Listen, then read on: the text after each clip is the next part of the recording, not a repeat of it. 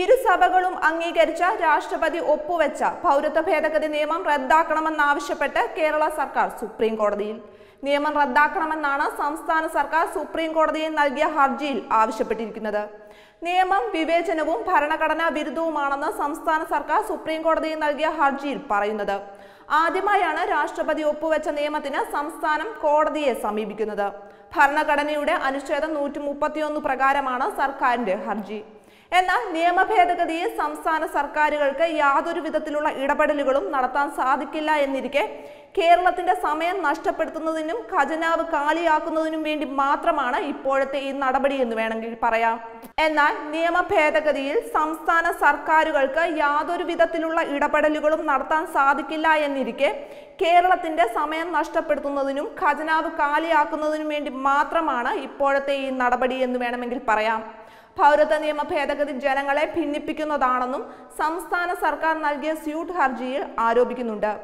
പൗരത്വ ഭേദഗതിക്കെതിരെ കോടതിയിലെത്തുന്ന ആദ്യ സംസ്ഥാനമാണ് കേരളം ഇടപെടൽ നൽകിയ ഹർജിയിൽ ഒരു നിയമസാധ്യതയും ഇല്ലെന്നാണ് പൊതുവെ വിലയിരുത്തപ്പെടുന്നത്.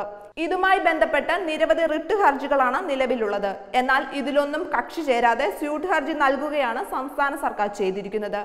ഭരണഘടനാ വിരുദ്ധം എന്ന് പറയാനാകില്ലെങ്കിലും പൊതുവിൽ രാഷ്ട്രീയ പ്രേരിതമാണ് ഹർജി എന്ന ആരോപണമാണ് ഇതോടെ ഉയരുന്നത്. കേന്ദ്രത്തിനെതിരെ പരസ്യയുദ്ധത്തിന്, അതും നിയമസാധ്യതയില്ലാത്ത വിഷയത്തിൽ ഇറങ്ങുന്നത് ശരിയല്ലെന്ന വിമർശനവും ഉയർന്നിട്ടുണ്ട്. പൗരത്വ ഭേദഗതി നിയമത്തിനെതിരെ കേരള നിയമസഭ അടിയന്തരമായി വിളിച്ചു ചേർത്ത പ്രമേയം പാസാക്കിയെങ്കിലും ഇതിൽ സംസ്ഥാനത്ത് യാതൊരു ഇടപെടലും നടത്താൻ സാധിക്കില്ലെന്ന് ഗവർണർ ആരിഫ് മുഹമ്മദ് ഖാൻ തന്നെ അറിയിക്കുകയായിരുന്നു. കൂടാതെ രാഷ്ട്രീയ പ്രചരണത്തിന് പൊതുപണം ഉപയോഗിക്കുന്നത് ശരിയല്ല എന്ന തരത്തിൽ നേരത്തെയും ഗവർണർ വിമർശിച്ചിരുന്നു. പൗരത്വ നിയമ ഭേദഗതിയിൽ സംസ്ഥാന സർക്കാർ നൽകിയ പത്രപരസ്യത്തെ പരോക്ഷമായി പരാമർശിച്ചുകൊണ്ടായിരുന്നു അന്ന് സംസ്ഥാന സർക്കാരിനെ ഗവർണറുടെ വിമർശനം വന്നത്. രാഷ്ട്രീയ പാർട്ടികൾക്ക് വിഭിന്ന അഭിപ്രായമുണ്ട്. അത് പ്രകടിപ്പിക്കാനും പ്രചരണം നടത്താനും സ്വാതന്ത്ര്യമുണ്ട്. എന്നാൽ പാർലമെന്റ് പാസാക്കിയ നിയമത്തിനെതിരെ പ്രചരണം നടത്തുന്നതിനായും നിയമസാധ്യത ഇല്ലാത്ത കാര്യത്തിന് സ്യൂട്ട് ഹർജി നൽകാനും പൊതുപണം വിനിയോഗിക്കുന്നതിലെ ശരിയാണ് ഇനി അറിയേണ്ടത്.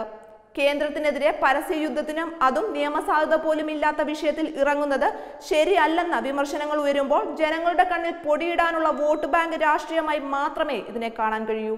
മറ്റ് സംസ്ഥാനങ്ങളും ഇത്തരത്തിൽ നിയമ നടപടികളിലൂടെ മുന്നോട്ട് പോകണമെന്ന് കേരള മുഖ്യമന്ത്രി പറയുമ്പോഴും പ്രതിപക്ഷ കക്ഷികൾ ഭരിക്കുന്ന മറ്റ് സംസ്ഥാനങ്ങൾ ആരും ഒരു നടപടിയും കൈക്കൊള്ളാൻ തയ്യാറായില്ല. ഇതോടെയാണ് കേരള സ്യൂട്ട് ഹർജി നൽകാൻ തീരുമാനിച്ചത്. അതേസമയം വിഷയത്തെ പ്രതിപക്ഷ പാർട്ടി കൂടി ഹർജി സമർപ്പിച്ചതോടെ വെറും രാഷ്ട്രീയ മുതലെടുപ്പിന് വേണ്ടിയുള്ള പ്രതിഷേധം മാത്രമായി ഇത്. അതിനിടെ പൗരത്വ ഭേദഗതി നിയമത്തിനെതിരെ കോൺഗ്രസിന്റെ നേതൃത്വത്തിൽ രാജ്യത്തെ പ്രതിപക്ഷ പാർട്ടികൾ എല്ലാവരെയും ഉൾപ്പെടുത്തി യോഗം വിളിച്ചിരുന്നു. എന്നാൽ പ്രമുഖ പാർട്ടികളിൽ CPM ആണ് യോഗത്തിൽ കോൺഗ്രസിനൊപ്പം പങ്കുചേർന്നത്. ബാക്കി TMC, AAP, DMK, BSP തുടങ്ങിയവയെല്ലാം യോഗത്തിൽ നിന്നും വിട്ടുനിന്നതായി കാണാൻ സാധിക്കുന്നു. ഇതോടെ വിഷയത്തിൽ പ്രതിപക്ഷ പാർട്ടിക്കുള്ളിൽ തന്നെ രണ്ട് അഭിപ്രായമാണെന്നും ഐക്യമില്ലെന്നും പുറത്താവുകയാണ്. വെബ് ഡെസ്ക് തത്വമൈ ന്യൂസ്.